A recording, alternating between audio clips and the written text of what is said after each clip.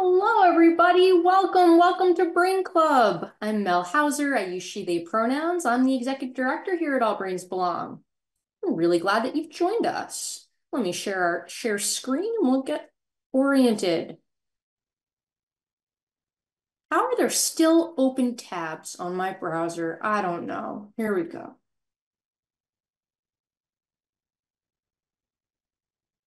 So we're really excited to be revisiting our Everything is Connected to Everything, Improving the Healthcare of Autistic and ADHD Adults project today. And specifically, we're going to be looking at the real life impact in small ways on the healthcare system outside of All Brains Belong. We are asynchronously joined by a panel of primary care physicians who practice in the mainstream healthcare system, who are sharing their experiences with learning about the Everything's Connected to Everything project and some reflections on the healthcare system and the patterns facing their experience of the patterns that we talk about at Brain Club all the time. Of course, Brain Club is our weekly community education program about neurodiversity and related topics of inclusion. Though we are going to be talking about health-related topics, today is for education purposes only. This is an education space, bringing people together based on a shared vision of what's possible in attempting systems change by shifting social norms. As I said, this is for education purposes only, not for medical or mental health advice. I know that gets kind of, when we talk about health topics, it gets a little nebulous sometimes, but though All Brains Belong has programs that engage with some of these other functions and features, this one is for education purposes only. All forms of participation are okay here at Brain Club. You can have your video on or off, and even if it's on, we do not expect anything of you. We certainly do not need you to sit still or look at the camera or like any of those other neuronormative constructs. So please feel free to walk, move, fidget, stim, eat, whatever needs doing. And you're welcome to communicate however you are most comfortable. There will be a portion of tonight, 25 minutes of a pre-recorded set of interviews. During that time, you're welcome to use the chat box, which is completely optional since the main idea is up on the screen. But then we'll have plenty of time for discussion and you can communicate however you're most comfortable at that time. You're also welcome to send private messages to me or to the ABB team. In addition to affirming all aspects of identity, I think especially when topics like healthcare are these like heavy topics that really a lot of people carry a lot of trauma, a lot of distress related to healthcare experience. Just really, as part of cueing safety to all people, we just ask that you discuss the impact of your experiences, not the events themselves, not the specifics when discussing something that's distressing to you. And of course, we're balancing individual versus group needs. Speaking of access needs, closed captioning is enabled. You just have to toggle it on if you'd like to use it. So depending on your version of Zoom, you might see the closed captioning live transcript link, but if not, look for the more ... and choose show subtitles. And that's my visual support to actually open the chat box. I missed all kinds of messages already. Hello, everybody. All right, now it's open. And speaking of the chat, as I said before, the chat is optional. And for many brains, the chat is an important way of being able to communicate without using mouth words. And you don't have to think about it or wait for your turn. You can kind of you have a thought, you get it out. And at the same time, there are many brains for whom the chat is really overstimulating. So we just giving you permission to do what needs doing, including to completely ignore the chat if that's what you need. All right, so we're kicking off a new theme today. Every month we have a new theme. So March 2024 is all about systems change from the ground up. The idea of, top-down systems change, policies and like big, that's one way to change systems. But we have found here that bringing people together, and just doing it differently. Parallel play with the systems. That's another way for systems change. And that's what we'll be talking about in different applications of which throughout the month. Because what we know is that the status quo of so many systems does not work for all brains. And we know that neurodivergent people are more likely to struggle to access critical resources like healthcare, like school, like employment, like social connection. We know that one size fits all does not work for all. And as we set out 2 years ago, as we said, to do anything for the neurodivergent community, we have to do everything. And that's why our programs are not just direct services in terms of providing medical care, social connection opportunities, teaching people to develop an understanding of their needs, training employers to understand how to work with people with all types of brains, directly supporting the employment of the people in our village. We're trying to do all of it because all of it we think is part of health. And we have been so grateful these past 2 years to be co-creating this, All Brains Belong experience with you as the people in our village, and really bringing people together and, reimagining what's possible. Which is why I am so excited to announce that just a few hours ago, ADB released our first ever impact report. If any of our team can put that URL in the chat, that would be amazing. allbrainsbelong.org/impact if anybody wants to check it out. And there's the idea is it's stories from including from many of you, stories of your experiences with our programs. We're really excited to share it with you. All right, so what are we talking about? Everything's connected to everything. What we find here at All Brains Belong in our medical practice is that the overwhelming majority of our autistic and ADHD adult patients have a constellation or a grouping of intertwined medical conditions involving multiple systems of the body.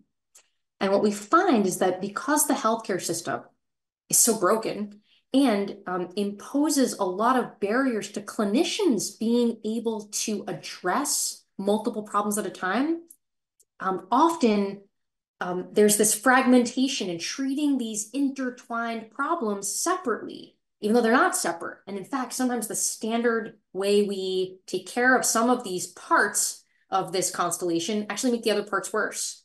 And so this summer, with support from the Organization on Autism Research and HRSA's AIRP grant, we released this free resource that we call the All the Things Project, which has resources for patients and resources for primary care clinicians to identify and work through these patterns together.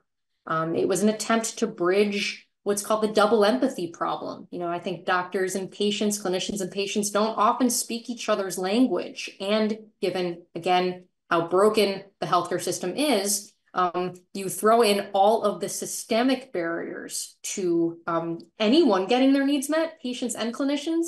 And I think everybody's thwarted and nobody wins. And often there's this mismatch of communication that really does interfere with patients getting what they need. So this was a set of tools to try to bridge those gaps. And so what tonight's program is about is that we interviewed 3 primary care physicians from the traditional healthcare system who practice in usual typical settings, who have been using this guide, and we learn what their experience has been.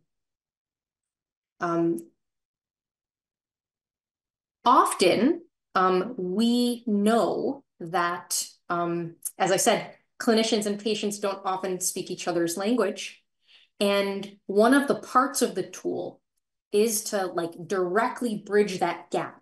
This is part of the tool that a patient can print out, hand their primary care clinician, and it introduces the project in a way that clinicians are used to, language that they're used to reading about and hearing about, and then they can access the resources and explore them.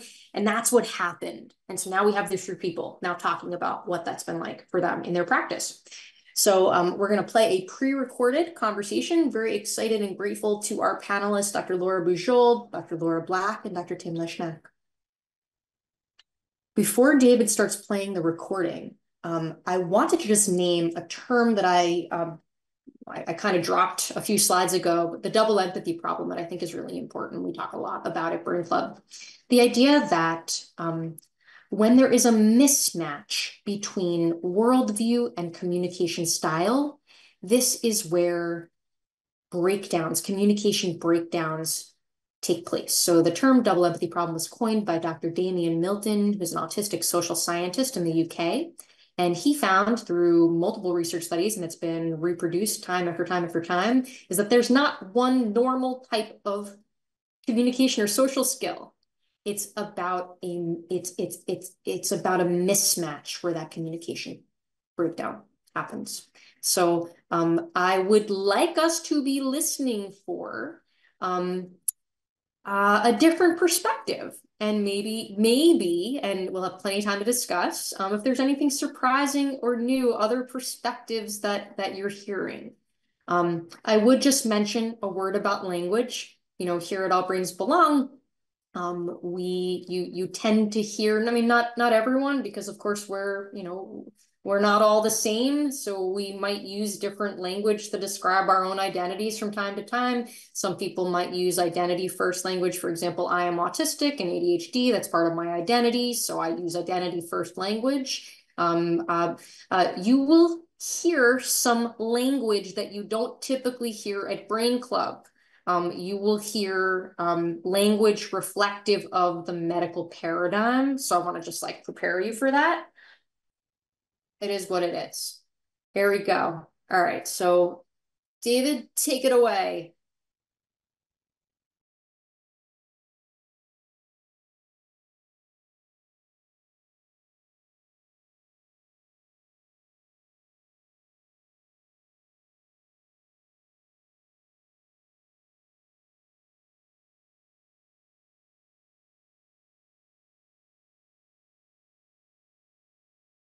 Hold on one second. I'm having just a little bit of a technical difficulty here. No worries. Take your time.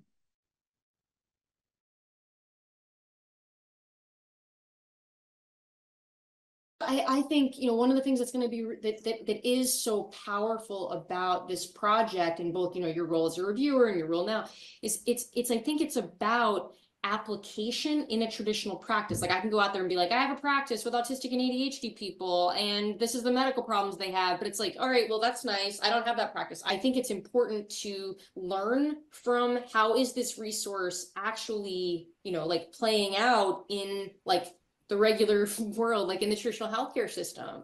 Yes. Because that's where the mass impact is. That's where most of the patients are. I'm curious, was this a pattern that you were already seeing in your patients?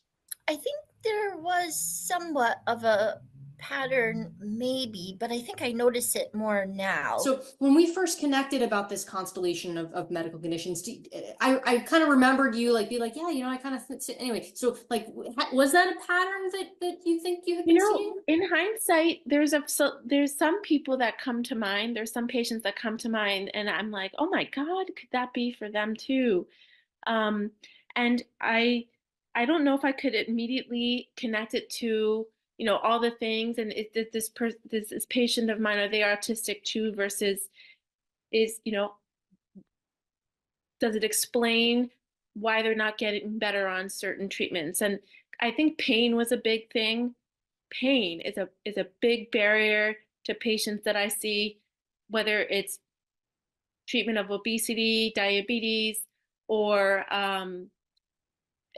just making any change to their lifestyle, but I'm in too much pain to do that. Was this pattern, was this something you were already seeing?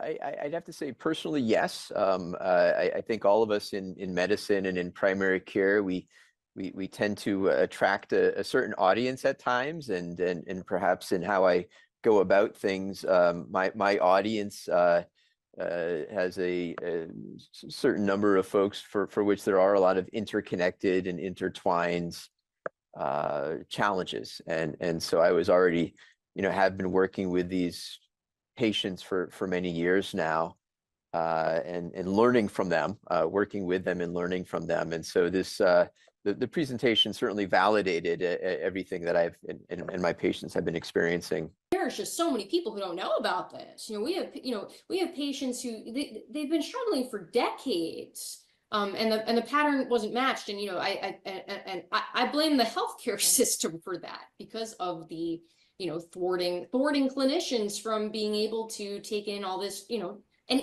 take in anything new. Yeah. What do you think of that? I mean, what I tell the residents is, like, sometimes you will feel like you're kind of in a checkbox world, and we need to remember to look outside of the checkbox world and look at the person sitting in front of you and get them what they need. How do I get the care people need when it's so obvious and it's like low-hanging fruit, but insurance won't cover it, or insurance covers it and it's not available? It's like, if you want to help somebody, how about we start with the chronic conditions, or prevention of the chronic conditions, or prevention of the exacerbators of the chronic conditions, but instead we're focused on the treatments. And you have to be this sick to get this treatment, but it makes no sense to wait until you get that sick. System, right? The system thwarts everybody. The healthcare system is so complex, even the people in it have trouble understanding it. So like, you're seeing this and you're recognizing that everything's connected. And yet a lot of these patients, they've seen lots of clinicians. Yeah. What do you think gets in the way of professionals not making those connections? I think it's the dynamic between the provider and the patient. So the few patients that come to mind, I think there's something behavioral or mood related. And unfortunately, I think the patient is angry. What I've experienced as a barrier is a patient is angry and frustrated and fed up because they've been either objectively, obviously discriminated against, told off, told that they're not being taken seriously, and so they develop this defense layer. So, and that, I think, in some cases can also be some of the pathology. Like, I think fibromyalgia is another good example as a comorbid condition here. And then there's this overlap of some psychiatric diagnoses too. Severe depression, bipolar disorder, trauma. So I think that's been really hard, because then it's hard to get in and really connect with a person. So behavioral dynamic, interpersonal dynamic, I think sometimes they're perceived as moody or dramatic, unfortunately. And a lot of these patients are women, not all. And this is where I would love to learn from you, because I don't think I fully understand, and maybe I don't see the same population fully represented as you do too. Some people are in hiding, some people do not come to the doctor. But usually they're angry, frustrated, discriminated against, fed up. The system is so broken. Why don't people get faxes? I have no idea. But, little things like that, because, to be honest, I feel like I think it goes back to what you're saying, just like all the things you have to keep track of, and then you're not feeling well, and then you have to go back and forth, and then you have to go through the phone tree, and I don't like the phone trees. It's just, it doesn't work. And a lot of patients who have this constellation of intertwined conditions, they have a lot of negative healthcare experiences. They feel that they have been invalidated, dismissed, that people didn't, they didn't get it, they didn't hear them. What do you think of that? That's been a journey of discovery for myself, in that I think as a physician, we hold ourselves to, I need to have the answer. And if I don't have the answer, that's going to be unacceptable to the patient. And working with these folks, that's not their expectation. They just want someone that will listen to them and work with them. I think about neurodivergent nervous systems, and all neurodivergent folks are a very heterogeneous group, of course, but when I think about like even sensory processing, like the sensory systems that are either taking in more information than other people or less information than other people, an energy system, I think the neuroception system, the threat detection system, there are a lot of people who are extra sensitive to threat. And it's like acquired trauma physiology, that hypervigilance, that like looking. So if I'm someone who has hypersensitive neuroception and I enter a healthcare encounter, there's going to be something that someone's going to say or do that is I'm more likely to experience as threat because of these cues from the environment, my lived experience, the vibe. I think that underscores the importance of how we communicate. And you just look at the words on a page and you could communicate those in so many different ways, whereas the content's the same, but the way it's conveyed and the way it's received is so different. And we, I not only, I'm seeing patients, but I get to work in a training environment and spend a lot of time talking to our doctors that are training in family medicine of the importance of how they communicate and how they convey those messages. You're embedded in that individual's care, and they're going to partner with you. And that, yes, those tests were, we use the term negative a lot. The test came back negative, but yet that doesn't mean that there's not something going on. It's just that we haven't found it, or that the test won't show it. And trying to kind of communicate that is so important, especially when dealing with questions to which we don't have answers just yet. I think that, energetically and cognitively, like that openness, like that constant, like that the metacognitive aspects of medical practice, where you're like thinking about how you're thinking and learning and moving through the world, and like, oh yeah, there's this thing that now I'm being presented with, and it wasn't like part of my thing, but I'm open to new things coming into it. Not everybody can do that, right? Metacognition and this like cognitive flexibility piece is a higher order brain function.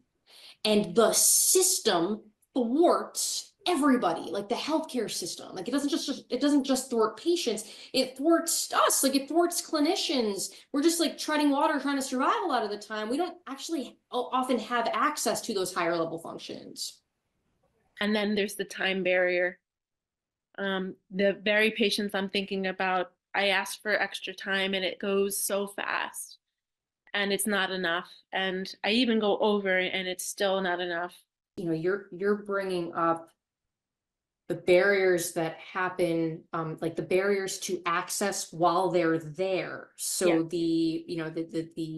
But there's so many barriers that even prevent them from getting there. Yeah. So you must pick up the phone to become a new, to make an appointment. The executive functioning of like all those pieces too. Yes. And you mentioned trauma. All these people with healthcare trauma. It's like, well, I made the appointment, but I'm going to cancel it last minute because like my limbic system tells me that it's not safe to come back to this place. The patients I do know who have a diagnosis of an autistic disorder or of some sort, or something else going on with a neurodivergent diagnosis, because I think that's relevant to what we're talking about here, or people who aren't diagnosed or people who don't have the diagnosis. But I can think of a few people who probably either avoid care or even are discharged because of no-shows and things like that. And it's terrible. It shouldn't be.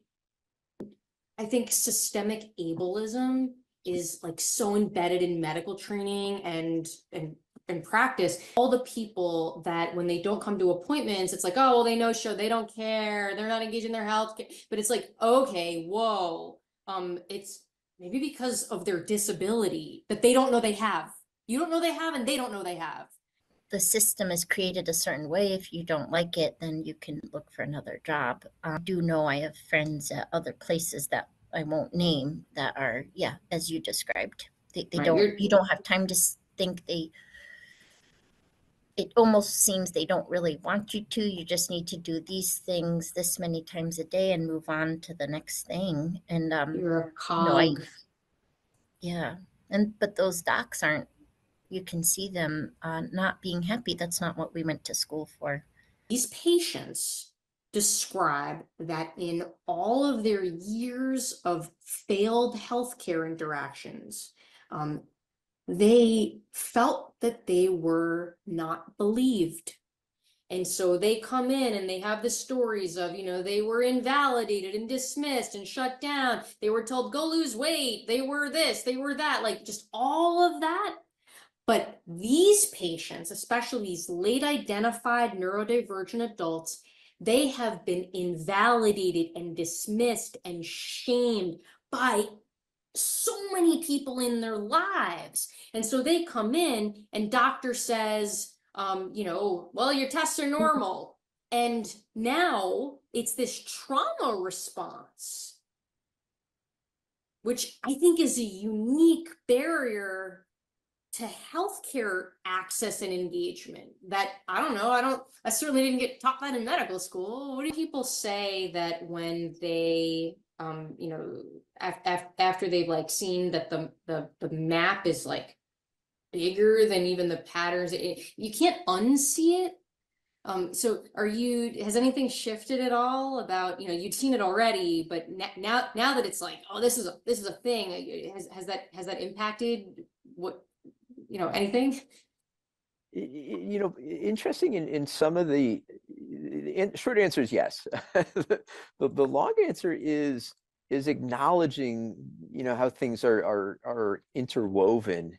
It's taking a look at our interventions, whether that's a prescription, a supplement, a modality that we're using, and recognizing not only the potential for good, for benefit, but also having to be cautious about, can this be harmful?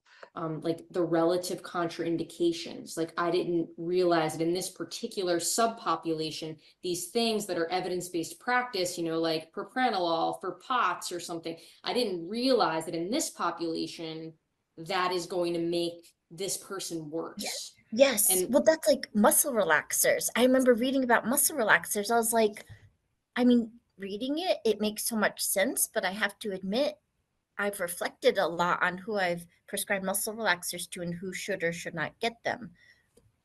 Yes. And it's really hard. Like, we trained in an era where it's like, well, don't prescribe opioids. And it's like, well, what do? You like muscle relaxant. It's like, and without like necessarily even recognizing like, what is pain? Really to actually think about, for some people, pain is their joints going out of alignment. It's mechanical. Yes. For some people, it's like they're cutting off their blood flow. Or like, people who, on surface appear to, be healthy, but they really have like really bad small fiber neuropathy. Just like all these things that I don't know, they weren't on my radar. They weren't on my radar until I experienced them personally.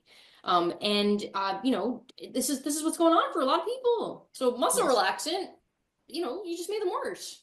Yes, because I think I think a lot of our treatments serve, again, we have this huge spectrum of human, and it kind of serves this middle. And if you are in a system, which I am not, where you need to see someone every 15 minutes, you don't have time to think about all those other people on both sides. And that's, I think, where people don't get better, or they don't trust their doctor because they're not listening. But I'm not giving excuses to doctors, but when you're in a system that sees someone every 15 minutes, it's just a challenge. I did go through the guide. I haven't gone through it recently, but I found a lot of the things in the guide were things that aren't complicated is what they're not complicated. And I think that's kind of what blew my mind. So I don't know if you've, looked at the clinician resource guide, and if there's anything in there that, if you've used it, it's totally fine if not, but if you used it, I'd love to hear about that. Yes. So answer, I guess, yes to all of those questions. Have looked through it, and using it as a reference when I'm meeting with a patient, and that's in the back of my mind, going through things that we're discussing as far as symptoms they may be experiencing or signs they may exhibit. and that sense of, okay, what have we done, what have we tried, what else could we recommend. More recently, it was working with someone who is in experiences a lot of chronic pain as a result of hypermobility, and exploring low dose naltrexone. Since talking to you, like especially like things like hypermobility, EDS, how do we manage that? I've reached out to our children's hospital, physical therapy, our adult, and luckily our physical therapy office right next to our office will take adolescents and help with joint stabilizing. And they gave me the name of the person who specializes in that. So it's been very helpful. Looking at some of the medications that we've been using, or even supplements, and trying to fine tune those for minimizing the side effects and maximizing the beneficial effects. And that's been an ongoing navigation process. I love that you said that, like back in the day when we first started working on this, the idea of turning this pattern and stuff we were seeing into like a usable resource, it was really first and foremost about the latter. It was the idea of, wow, there are some standard medical interventions, medicines, supplements that actually make some of these other parts of the constellation worse. And holy cow, I don't know, like I didn't know that. I don't know if people know this. Like, so it was really about identifying those relative harms within the constellation. And I think, relative's a very good choice of word. I often have this discussion with folks that we're always looking at what are the risks and benefits of these interventions. And when there's the thought that the risk may be minimal, that doesn't mean zero, but that the potential benefit may be greater, I push that into the reasonable status. And again, getting back to the trying things, it's working and saying, okay, let's try this. We'll talk again next week, and then we'll find out if it was helpful or harmful or somewhere in between, and then let's look on the other part. So it's very much a team effort, and now it's becoming increasingly a community effort when there are additional resources for all of us to share victories and suggestions, and again, kind of try things with that ultimate goal of improving the situation. Now that you have this framework, like you're a systems thinking pattern matcher, like that's how your brain works. So like now you have this it's not new, but like you have this thing that now you're matching, like as you go through the world. Like even I have like this now, the hypermobility chart. Yeah. So I'm still learning, but I feel like I've come a long way since we've talked, and hopefully I'll keep going. Yeah, we certainly have to acknowledge that we don't have all the answers, but we want to work collaboratively on addressing things that we're able to address. Absolutely. Anything I didn't ask you about that you want to mention? Oh, we've covered a lot of ground. I just, again, kind of reiterate that partnership that's so important with patients, and the navigating the journey together. We learn from our patients. A lot of the tools and techniques that I might be applying to folks, I'm getting them from others, and looking and listening and saying, okay, yes, you were on a support group, and this was the topic of conversation. Well, let's look at this a little bit more scientifically, and let's explore this treatment and find out if it might be a safe and effective modality that we can use. And a lot of times the answer is yes, and we decide to go forward and try something along those lines. But in the absence of those groups and those forums, we might not be moving forward. I love that you said that, because I didn't tell you this part, but so Brain Club, so this program, this interviews with 3 or 4 primary care physicians talking about this project. This is part of where this is going to go. We have a weekly community education program called Brain Club, and every month has a big overarching theme, and then there's subtopics each week. So the theme for March is systems change from the ground up. And what you just said is exactly why this topic is in March Brain Club. It's next week's Brain Club. Because it's the idea, like we learned this from our patients. This really is this village here of learning and healing together. And it just so happens that there was evidence to support each piece of what the people brought us. But we wouldn't have been looking for it if they didn't bring it. And so really just co-creating, we had, more than 100 people in focus groups sharing what worked and what didn't work. And that's how we learned about the relative contraindications, relative harms, or like things that side effects we didn't know about. Anything else you'd like to say or share? How do you talk to someone about all the things, and how do you even say that? It's so foreign to me. How do you kind of open up that door with a patient?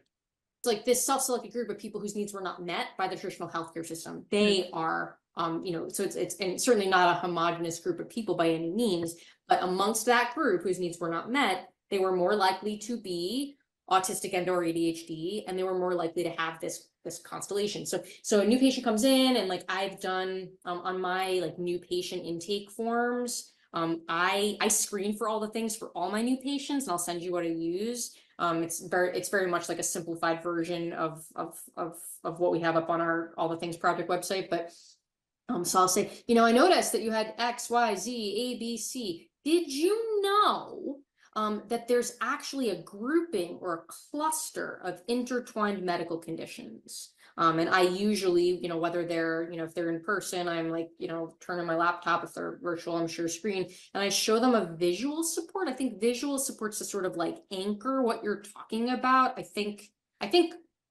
most brains benefit from visual supports, whether or not they are like dependent on visual supports or not to process agree. something. Totally. It's different, right? Yes. Yeah. So the visual support I use, which is the one that's in the All the Things guide, is that, I don't know if you've seen like the rainbow braid. Yeah. That has all the different systems. Yeah. So the majority of patients who come to All Brains Belong, they struggle with a grouping of medical conditions that involve something in the connective tissue bucket, something in the GI bucket, something in the sleep bucket, something in the, pain bucket. And like you see them, they're like, the mouth drops and their eyes are wide, and you're like, and I'm like, oh, do you think that applies to you? Like, I don't know, like they're like, that's me. Like, what? Like 1,000% of the time, that's what they say.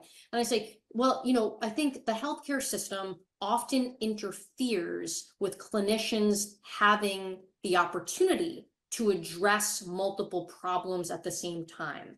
But really what happens is that when we fragment out these different parts of this cluster, we miss the fact that there's like internal conflicting needs where some standard parts of this cluster make the other parts worse. And so like zooming way out, turns out that if we approach this through a lens of a big picture, we find the things that make your thing better without making the other parts of your cluster worse. Like in my practice, we do a lot of group medical appointments. We do a lot of like group learning and a lot of like visual supports and education and stuff. But I think like in a traditional practice, I might just like send them to the All the Things site, hey, okay, check this out, and next time we can talk more about it, and let me know if any of this resonates with you, because there's all those patient tools on that site. Thanks. Yeah. That's simple enough. I like it. One of the things I think we still struggle with is that patients, I think, have often internalized the healthcare system narrative of like, well, what's this? What's my hypermobility contributing versus like, what's my fibromyalgia, or like, what's my mast cell dysfunction, or it's like, whoa, what would it look like to zoom out and say, like, we don't have to fragment your body parts. We could support your neuroimmune health in this way. Do you have any thoughts on that? Well, I think that that goes along the line of the specialization in many ways. And okay, you've got this body part, so you see this person. You've got that body part, and you see that person. And those people aren't always talking to each other, even though your body is. You know? Is there anything that you and the patients that you work with would like to give to doctors like me who are probably needing to learn more about, what is there anything universally helpful that we can do to break down a barrier and invite change?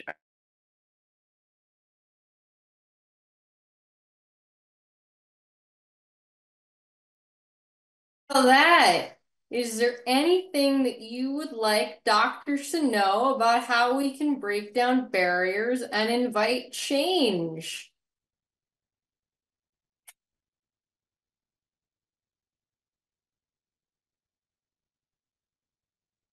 Anyone have anything that you'd like to share? Do you ever have like doctors come and shadow you, doctors from other practices? I feel like people should come and spend the day at All Brains Belong and just watch how you interact with your patients.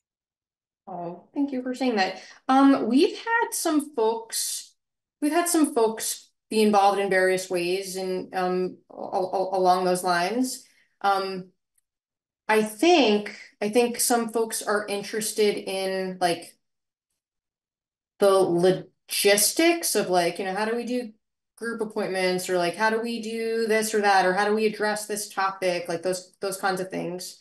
Um, Yeah, and we've had medical students, which has been really cool. Really cool the idea of like upstream to really be introducing people to this stuff that's so common that certainly wasn't part of my medical education at all. I love this comment. I love this comment in the chat about separating physical and mental health. I completely agree. That's so harmful to make that distinction. Tracy says, I'd like doctors to know that neurodivergent people are processing 40 to 60% more sensory input. Yeah. Thanks, Tracy. What else do what would you like folks in the traditional system to know?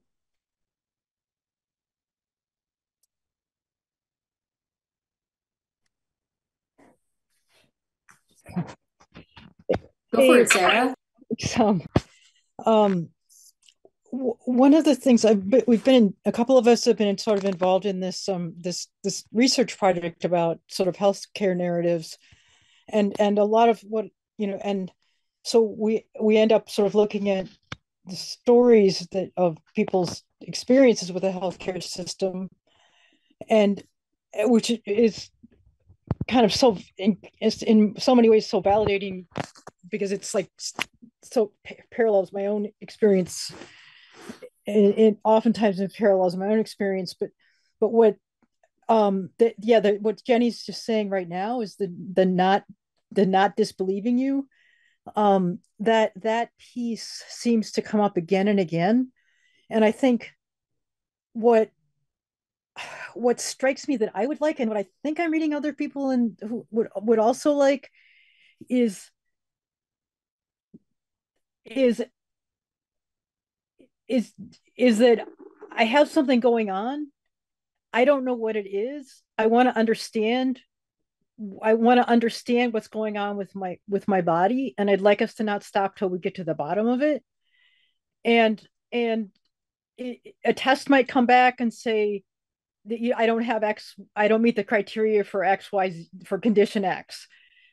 But I'd like people to not stop the inquiry there. I'd sort of like my physician to be a partner at helping me to understand and get to the bottom of what's going on in my body and get me to the places that that would help me to figure that out, and that would be our job, that we would finally that we would find that the end of the thing would be like, and it might be like that it's like what I have is stress, and then they could understand how my stress is creating this thing that's happening, and then why I need to deal with my stress. Or It might be that somehow my mental health is impacting what's going on, but then they could help me connect how this thing that's happening in my mental health is creating these physical things that I'm actually experiencing, so then I could know why I need to address my mental health in order for my physical stuff to get better. But to help me connect the dots, because they have the experience of, I have the, like, I'm the expert that I don't feel better, and you telling me that it doesn't register on a test, that doesn't help me. But so I'm the expert on when I actually have enough information to feel like this makes sense to me and I can work with that theory. You're the expert on the you have the background knowledge to help me connect the dots once we both have enough information for the dots to be connected. So I guess that's what I'd kind of like is for you to listen to me as to whether I'm feeling like this makes sense to me, I can work with that theory, and until it makes sense to me and I can work with that theory, we're not done. And you're the expert on, like, the ways that how the dots could be connected to make sense. So anyway, I'll stop there. Amen to all of that. And I think, Sarah, I just really want to just reinforce how on point this is. Like, I am the expert, not just in my body, but I'm the expert in whether I've had enough information. Like, what a really poignant thing to say. Yeah.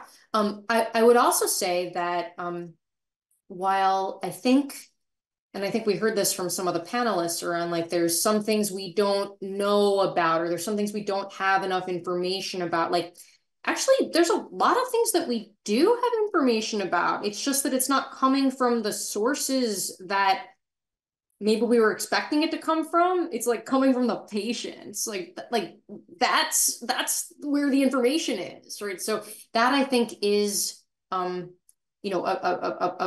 paradigm shift, also including the idea that there are some medical conditions that have, like, tests that are pretty sensitive, and when they turn up, they show something, and then we can feel pretty good, but that means something.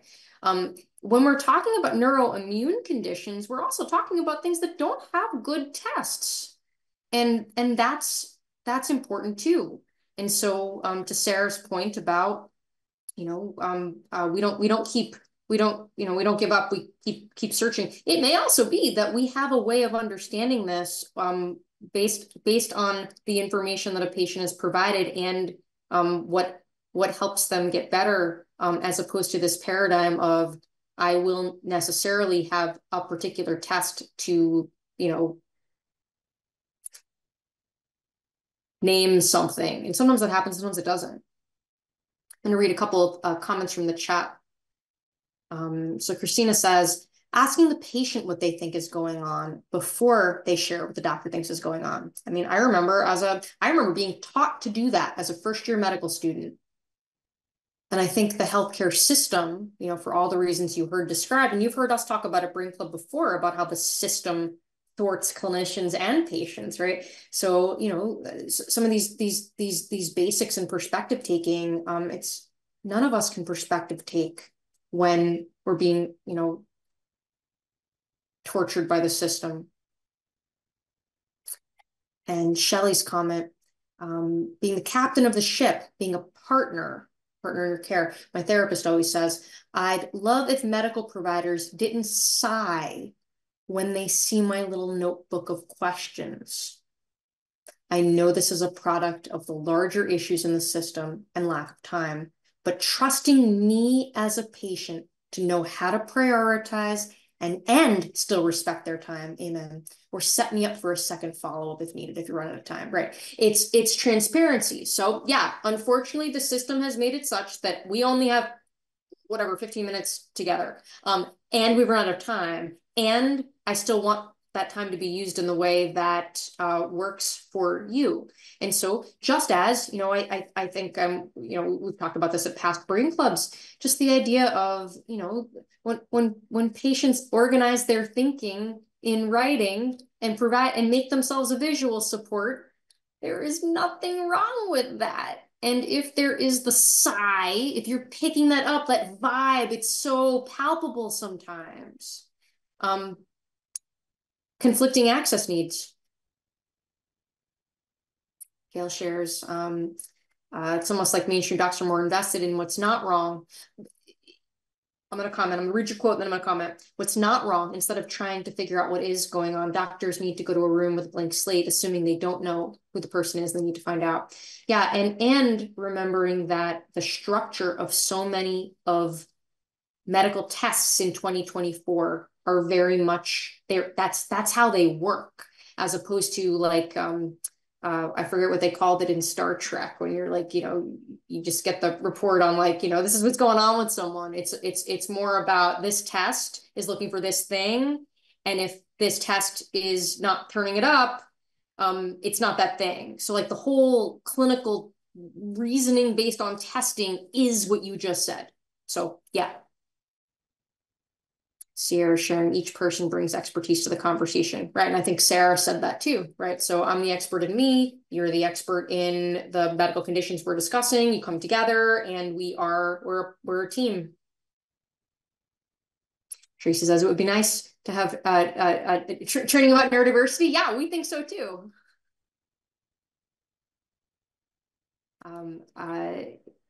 Heater says, I can't imagine being a clinician that rolled their eyes when a patient wants to be involved in their care, questions, medical notebooks. I love when my patients do that. Help me help you. I tell all my patients this. This is a team sport. We're working together. Oh, amen to that. Patients are so lucky to have you. Right. I mean, why would we not want people to be able to communicate in the way that works best for them, that they are best able to share their truth? Why would we not want that?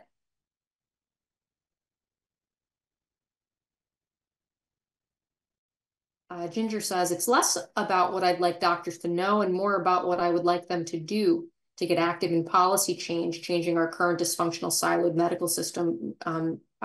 Yeah. And I think Ginger, I'm glad you said that, right? Because that's what this conversation is about, right? So there's policy change top down.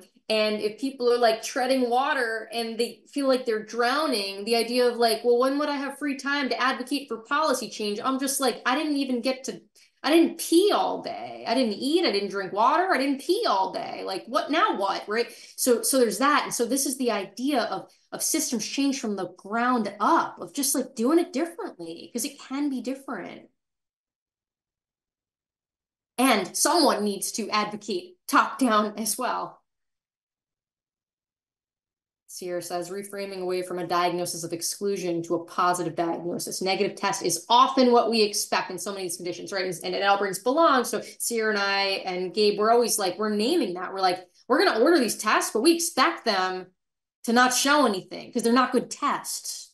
It doesn't mean that we're not dealing with all the things.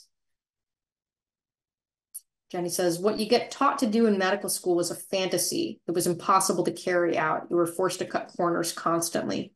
Yeah.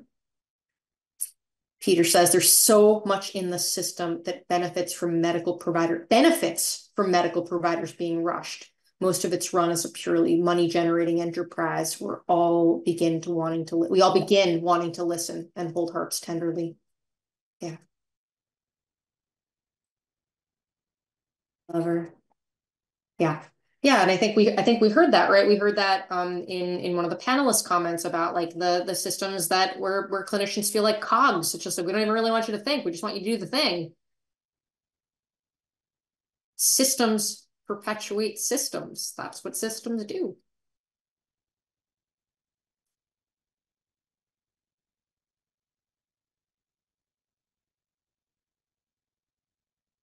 I might have time for one or two additional comments if anyone has anything to share. David says, the most common complaint I see in support groups is when a provider doesn't know what's wrong. They feel like they have to give a diagnosis. Then they pathologize and say it's anxiety. Yeah, David, I want to connect that to something Sarah said. This idea that we are making a distinction between physical health and mental health is so bogus. It's the nervous system. It goes through the whole body. So it's not like, oh, well, you manage your mental health and, then your symptoms will go better. It's like we have to manage the nervous system, like the big picture.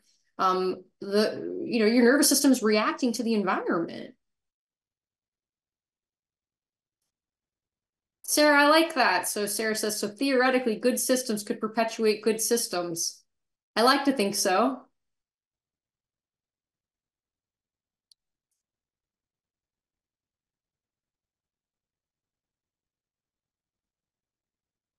Dear says, I think providers are often not comfortable giving a diagnosis that there's no quote cure for or treatment algorithms. Right. Because in 2024, it's how a lot of the system trains you to evidence-based medicine, and that means you follow this algorithm. And I think that that was one of the reasons that we designed the All the Things guide as it was. I mean, not that there's an algorithm, but that like, yeah, it's a set of guidelines. Every single line in that guide has research to support it. There's things we do here that help a lot of people that we didn't put in the guide because it wasn't like clear enough. It wasn't clear enough to be relevant and appealing to the mainstream population. I mean, so every single thing in that guide. And so I think that's why it's working. I think it's because it's really about, it's like we started the beginning of the hour with the double empathy problem. It's about how we communicate. And when the system is thwarting both sides, we're definitely not likely to be able to perspective take in either direction. Thanks, Sarah. Thanks, Lizzie. Awesome.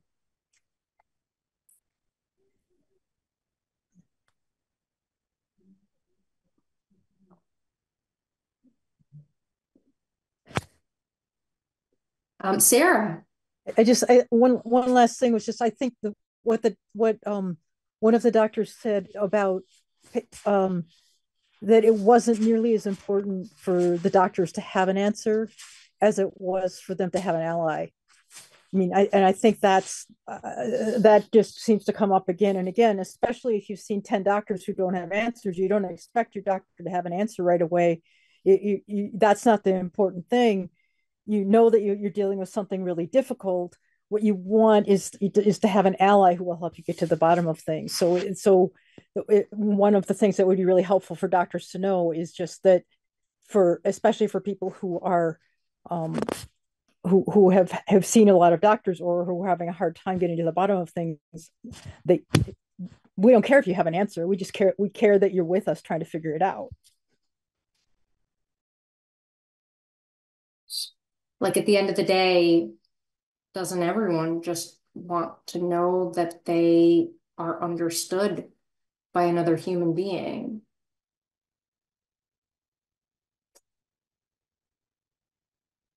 So with that, thank you all so much for being part of this really important conversation. And we'll look forward to seeing you next week. So next week, we're continuing our theme of systems change from the ground up. Our presenter is Dr. Winnie Luby from our board of directors. It's a conversation between Winnie and I talking about authentic systems change. What does it really mean to, what does systems change from the ground up really mean in terms of involving and co-creating an experience with the people you serve? So we look forward to seeing you then. Have a good week, everybody. Bye.